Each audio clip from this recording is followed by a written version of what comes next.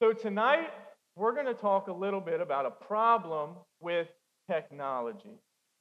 So our phones, social media, all these things, are they good? Are they not good? For me, I love technology. I love being able to be in my house and hit the button and get the AC going, right? Like that's nice. Technology has been good in a lot of ways.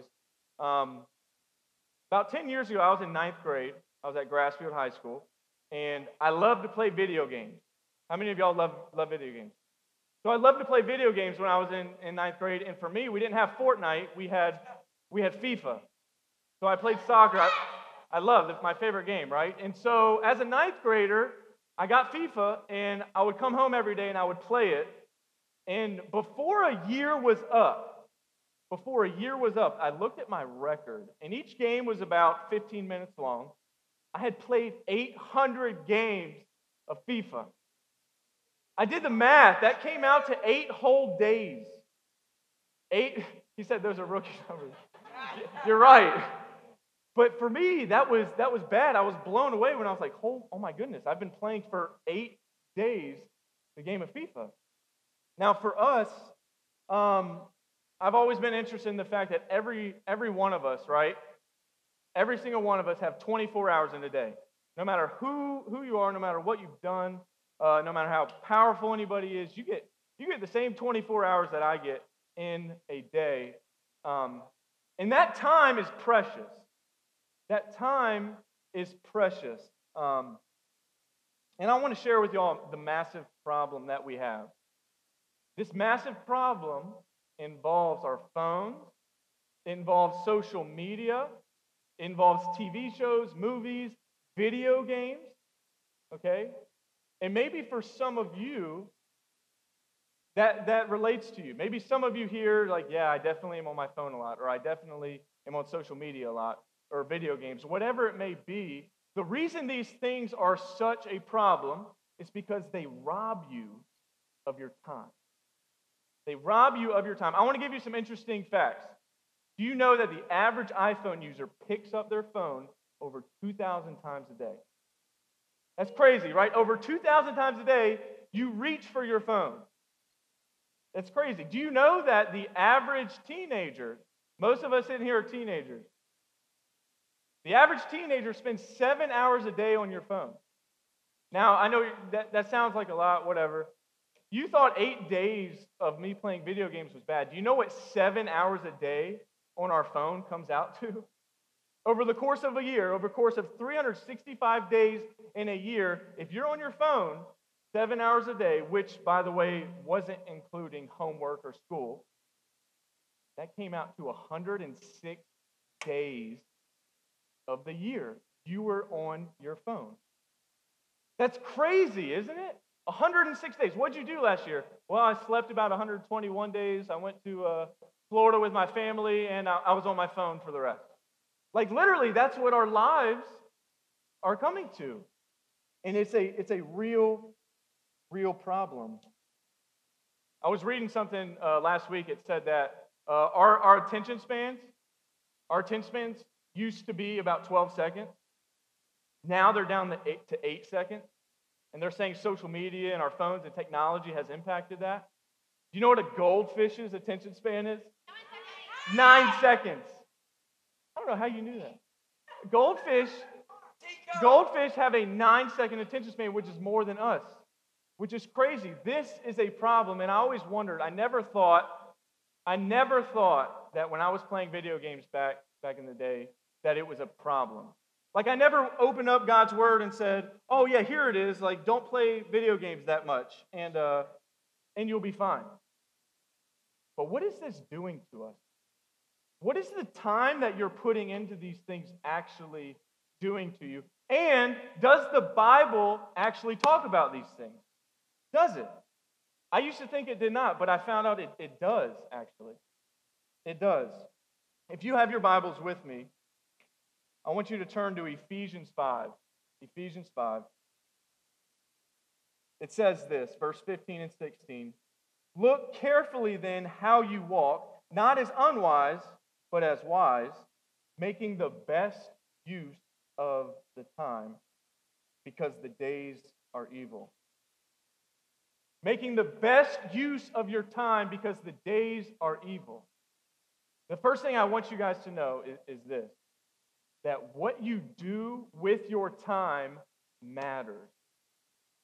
What you do with your time matters. God cares about what you do with your time. And the reason that it matters so much, right? Society says that that is normal. Society says that, hey, if I play video games for 5 hours a day, like that's normal. Everybody's doing it, right? Well, actually, it's not normal. As long as people have lived, they've done without these things, right?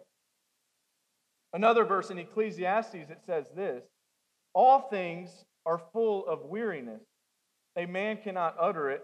The eye is not satisfied with seeing, nor the ear filled with hearing. You see, our eyes are never satisfied. I keep scrolling. I didn't realize 40 minutes just went by. Like our eyes are not satisfied. Our ears are never filled. It says it in the Bible. That was written so long ago. But what? It's just as true today as it was thousands of years ago. You see, the Bible says that these things actually are a weight to you. That we think, hey, if I just sit on my phone for 4 hours, like, that's really just me relaxing. I'm really just resting. Well, actually, no, it's not. These things, according to the Bible, and according to what we see in real life, they are a weight to you. For you, it might be video games. It could be anything. The problem is that these things dominate our lives. In and of themselves, they might not be bad, but the problem is when they dominate your life. The second thing I want you to know is this, that you will never be satisfied by seeking what the rest of the world seeks. All these things, everybody is running to these things. And everybody says that, hey, this is where it's at. You got to get this new game. Or, hey, you got to get on TikTok. You got to be doing this. You got to be doing that. But these things don't actually satisfy us. Picture this really quick. I want you to picture in your own world, in your house, wherever you're at, I want you to picture there was no phone. There was no social media, no TVs, no computers, no laptops, no iPads. I want you to picture there was nothing. That sounds horrible, right? Like what would you do with your time? Right? Yeah. Like, what would you do with your time? Hey, pay attention. You see, we think that it would be boring if that was the case. We think that we would be miserable, but the opposite has actually happened. You see, people in the last 25 years, a research said this. I'm going to read it to you. It said that in the last 25 years, young people have seen an increase in anxiety and depression by 70%. Young people have seen an increase in anxiety and depression by 70%. You see, we have problems now that they didn't necessarily have back then. They were there, but not in the way that they are now. We have problems now with mental health is a problem. Our emotional health is a problem. You see, girls and guys both, we're finding our value now on how many likes we have. We're finding our value in how many friends we have on social media. We're learning about sex and these biblical topics from our phones and not from God's Word. It's a problem. And it affects me and you as Christians. See, it's a problem when I could tell you, or if you could tell someone more about this show you're watching than about who Jesus is. Like, that's a problem. It's a problem. And it affects us, right? I want to read another verse in Mark 4. Mark 4, it says this, verse 19. But the cares of the world and the deceitfulness of riches and the desires for other things enter in and choke the word, and it proves unfruitful. You see, right now, every one of us, you're sitting here and you're listening And I just read from God's word. So we are listening to God's word, all of us. Unfruitful. Unfruitful means that you can sit here and you can listen to God's word, and then you leave. You never do what it says. You never try to do what it says. That is what unfruitful means. It says the desires for other things enter and choke the word. You see, the reason the Bible says that we do that is because, hey, I like doing this better. I'd rather spend time on my video games than get up in the morning and maybe spend 10 minutes with the Lord.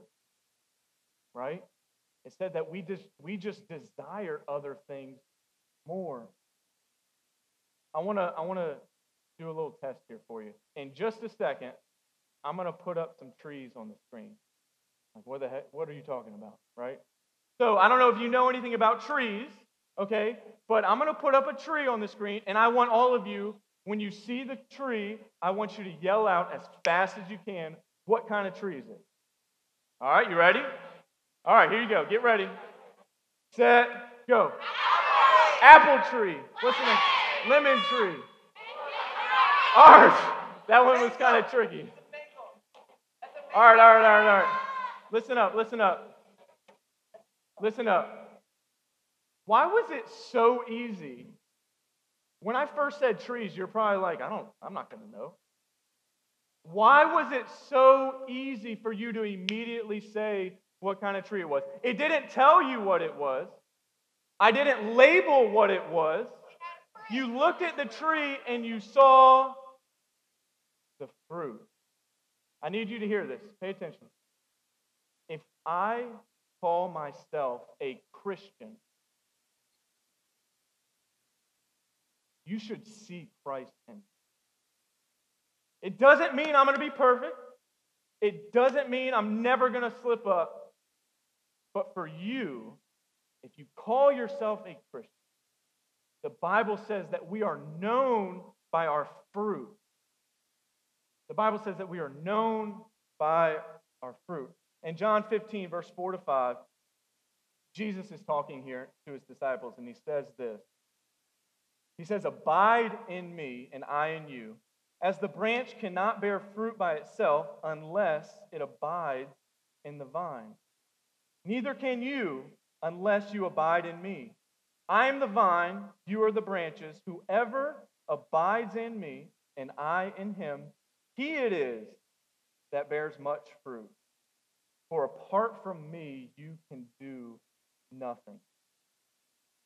The only way that you and me can bear fruit is by abiding in Christ. Now, what does that mean? What does it mean to abide? It means to stay in. Okay, it means to remain with. It means to be connected to. Imagine if that apple tree up there, if I cut off a branch, then that branch, I could take that branch, it would be separated from the tree. Guess what?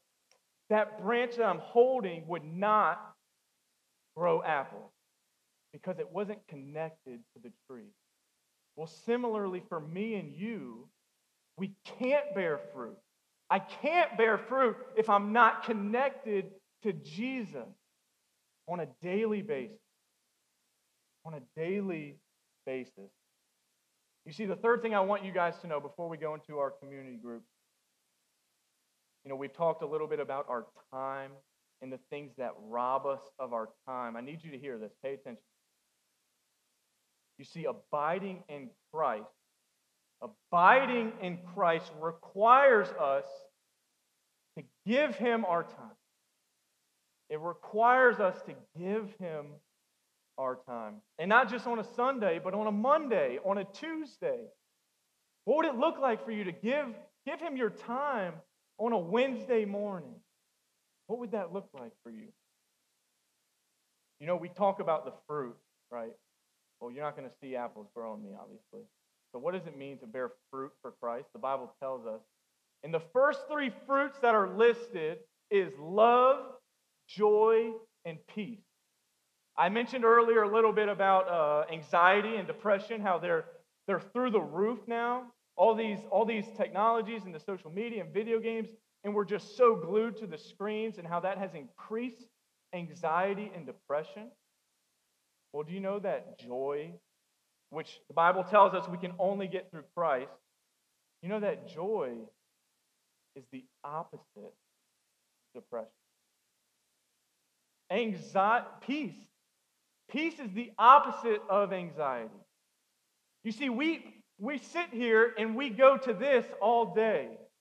We sit there just like this all day. And we wonder, what's going on? Why am I stressed as a middle schooler? Why am I going through these things as a high schooler? Now, I know anxiety and depression are real things, and I'm not saying it's only this, but I'm saying it plays a big part in our lives. And I'm saying, and I want us to know that this is a real problem, and I want us to be aware that this is a real problem. See,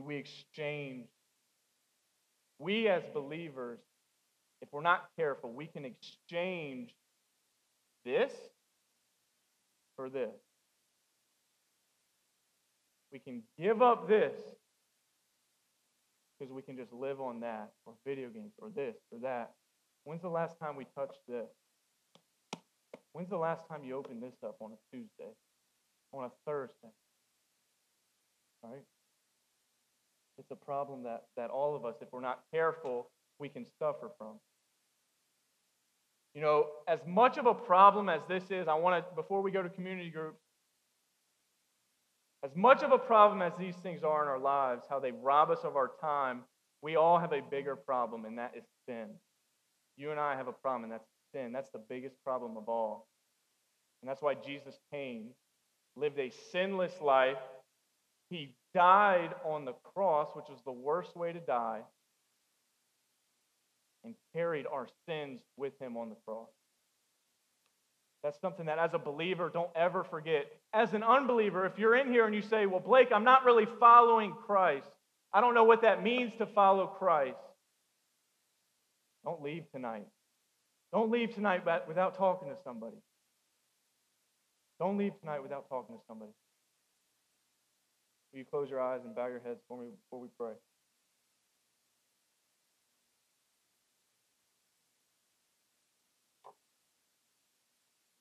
Heavenly Father, I pray that you would remind us that the way the world is going is not necessarily the way that we should be going. I pray, Lord, that these words that we've heard tonight, I pray that we would leave tonight and not forget them, but that we would desire to abide in you, to stay connected to you, to spend our time with you. Would you give us a love for you, Lord? I pray, Lord, for our leaders. I pray for our small group times, our community group times. Would you be in these conversations, Lord? We love you. It's in Jesus' name we pray. Amen.